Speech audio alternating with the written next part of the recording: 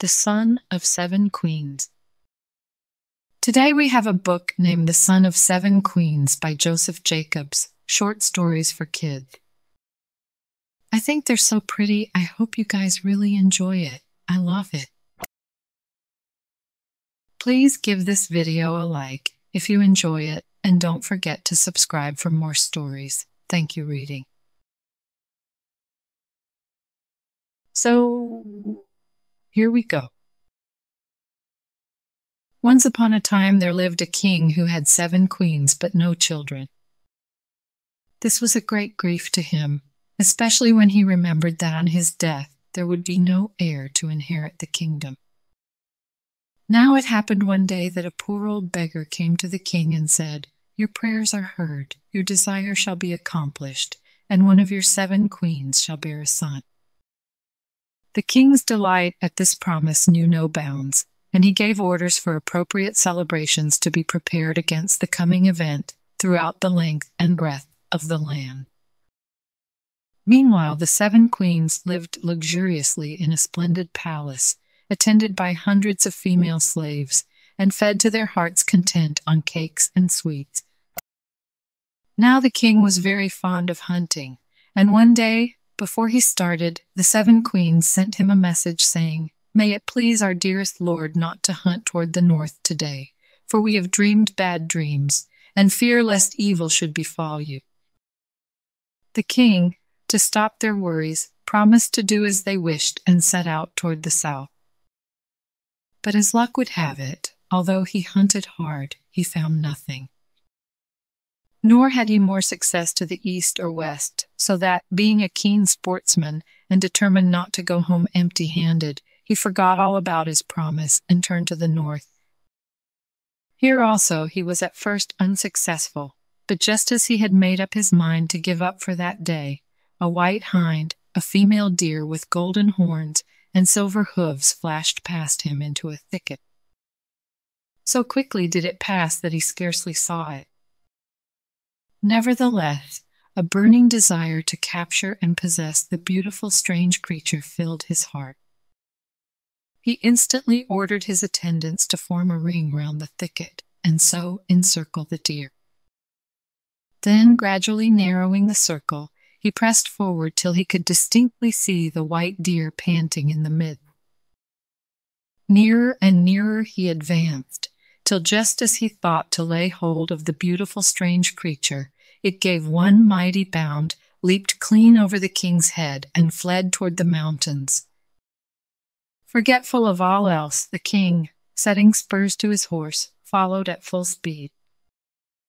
On he galloped, leaving his party far behind, keeping the white deer in view, never slowing down until, finding himself in a narrow valley with no outlet, he reined in his steed. Before him stood a miserable hovel, into which, being tired after his long, unsuccessful chase, he entered to ask for a drink of water. An old woman, seated in the hut at a spinning wheel, answered his request by calling to her daughter, and immediately from an inner room came a maiden so lovely and charming, so white-skinned and golden-haired, that the king was transfixed by astonishment at seeing so beautiful a sight in it. She held the cup of water to the king's lips, and as he drank he looked into her eyes, and then it became clear to him that the girl was no other than the white deer with the golden horns and silver feet he had chased so far. Her beauty bewitched him, so he fell on his knees, begging her to return with him as his bride. But she only laughed, saying 7 queens were quite enough, even for a king to manage. However, when he would take no refusal but implored her to have pity on him, promising her everything she could desire, she replied, "Give me the eyes of your 7 queens, and then perhaps I may believe you mean what you say." The king was so carried away by the glamour of the white deer's magical beauty that he went home at once, had the eyes of his 7 queens taken out, and, after throwing the poor blind creatures into a noisy dungeon whence they could not escape, set off once more for the hovel in the ravine, bearing. But the white deer only laughed cruelly when she saw the 14 eyes, and threading them as a necklace, flung it round her mother's neck, saying, "Wear that, little mother, as a keepsake while I am away in the king's palace." Then she went back with the bewitched monarch as his bride, and he gave her the 7 queens' rich clothes and jewels to wear, the 7 queens' palace to live in, and the 7 queens' slaves to wait upon her, so that she really had everything even a witch could desire. Now, very soon after the 7 wretched, hapless queens had their eyes torn out and were cast into prison, a baby was born to the youngest of the queens. It was a handsome boy, but the other queens were very jealous that the youngest among them should be so fortunate. But though at first they disliked the handsome little boy, he soon proved so useful to them that before long they all looked on him as their son.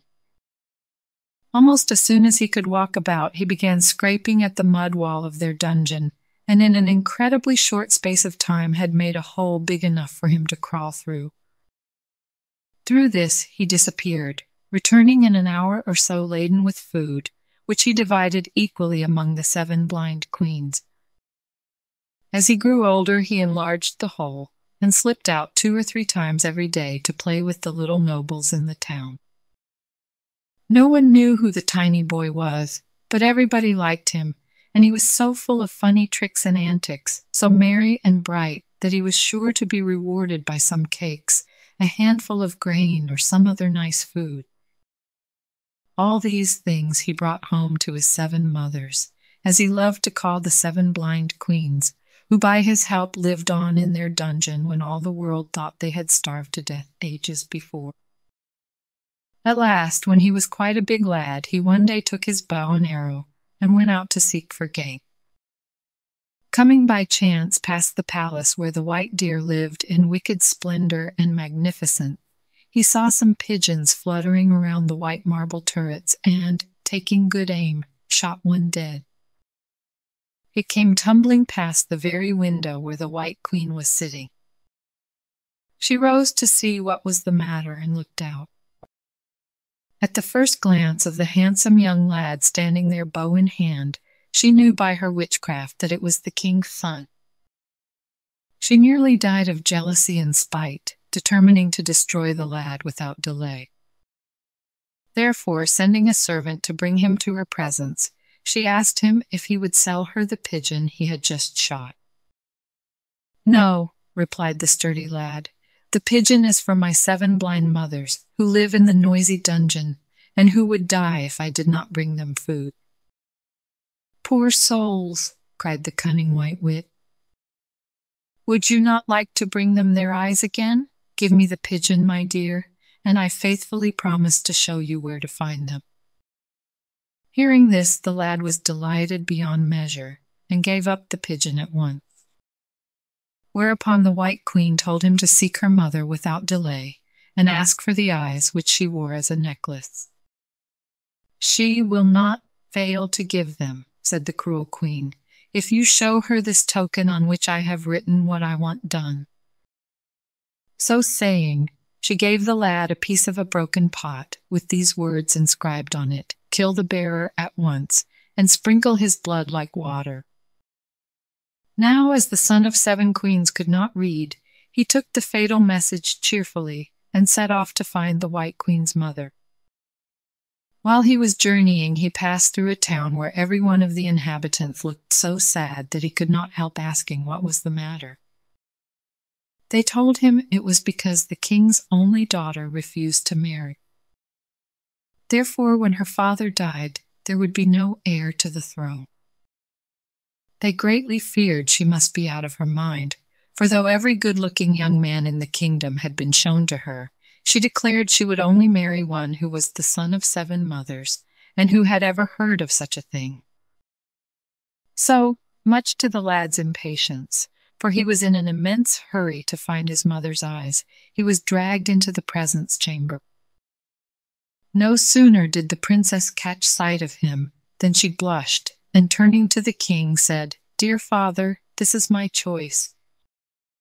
Never were such rejoicings as these few words produced. The inhabitants nearly went wild with joy, But the son of 7 queens said he would not marry the princess unless they first let him recover his mother's eyes. When the beautiful bride heard his story, she asked to see the pot fragment, for she was very learned and clever. Seeing the treacherous words, she said nothing, but taking another similar-shaped bit of a pot, she wrote on it these words, "Take care of this lad, giving him all he desires," and returned it to the son of 7 queens, who, none the wiser, set off on his quest. Before long he arrived at the hovel in the narrow valley where the White Witch's mother, a hideous old creature, grumbled dreadfully on reading the message, especially when the lad asked for the necklace of eyes. Nevertheless, she took it off and gave it him, saying, "There are only 13 of them now, for I lost one last week." The lad, however, was only too glad to get any at all, so he hurried home as fast as he could to his 7 mothers and gave 2 eyes apiece to the 6 elder queens. But to the youngest he gave one, saying, "Dearest little mother, I will be your other eye always." After this he set off to marry the princess, as he had promised. But when passing by the White Queen's palace, he saw some pigeons on the roof. Drawing his bow, he shot one, and it came fluttering past the window. The White Deer Queen looked out, and lo, there was the king's son, alive and well. She cried with hatred and disgust, but sending for the lad, asked him how he had returned so soon, and when she heard how he had brought home the 13 eyes and given them to the 7 blind queens, she could hardly restrain her rage. Nevertheless, she pretended to be charmed with his success, and told him that if he would give her this pigeon also, she would reward him with a wonderful cow, whose milk flows all day long and makes a pond as big as a kingdom. She told him the cow belonged to the Jogi, king of the demons. The lad, without hesitation, gave her the pigeon. Whereupon, as before, she told him go and ask her mother for the cow, and gave him another piece of a pot whereon was written, "Kill this lad without fail, and sprinkle his blood like water." But on the way, the son of 7 queens looked in on the princess, just to tell her how he came to be delayed, and she, after reading the message on the pot piece, gave him another instead. So that when the lad reached the old hag's hut and asked her for the Jogi's cow, she could not refuse, but instructed the boy in how to obtain it. And telling him of all things not to be afraid of the 18,000 demons who kept watch over the treasure, told him to be off before she became too angry at her daughter's foolishness in giving away so many good things. Then the lad bravely did as he had been told.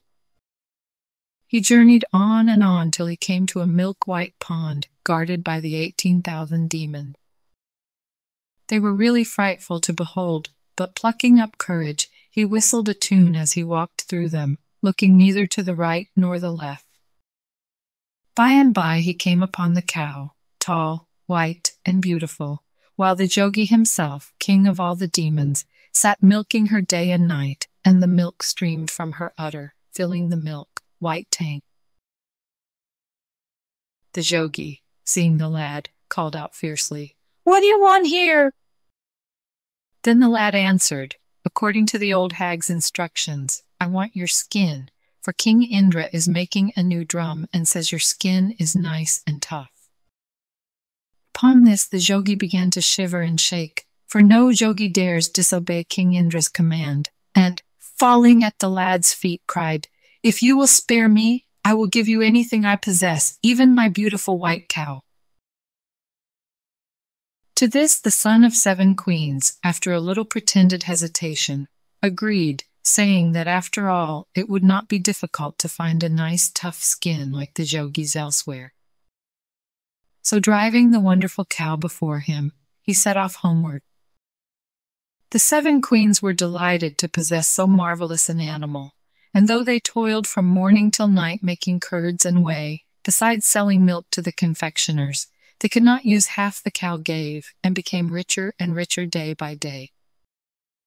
Seeing them so comfortably off, the son of 7 queens started with a light heart to marry the princess. But when passing the white deer's palace, he could not resist sending a bolt at some pigeons that were cooing on the roof. One fell dead just beneath the window where the White Queen was sitting. Looking out, she saw the lad, hale and hearty, standing before her, and grew whiter than ever with rage and spite. She sent for him to ask how he had returned so soon, and when she heard how kindly her mother had received him, she very nearly had a fit. However, she hid her feelings as well as she could, and smiling sweetly said she was glad to have been able to fulfill her promise, and that if he would give her this third pigeon, she would do yet more for him than she had done before, by giving him the millionfold rice, which ripens in one night. The lad was of course delighted at the very idea, and giving up the pigeon, set off on his quest, armed as before with a piece of pot, on which was written, "Do not fail this time." "Kill the lad and sprinkle his blood like water?" But when he looked in on his princess, just to prevent her becoming anxious about him, she asked to see the fragment as usual, and substituted another, on which was written, "Yet again give this lad all he requires, for his blood shall be as your blood." Now when the old hag saw this, and heard how the lad wanted the millionfold rice, which ripens in a single night, she fell into the most furious rage, but being terribly afraid of her daughter, she controlled herself and told the boy go and find the field guarded by 18 millions of demons. So the son of 7 queens set off, and soon came to the field where, guarded by 18 millions of demons, the millionfold rice grew. He walked on bravely, looking neither to the right nor left, till he reached the center and plucked the tallest ear. But as he turned homeward, 1,000 sweet voices rose behind him, crying in tenderest accents, "Pluck me too."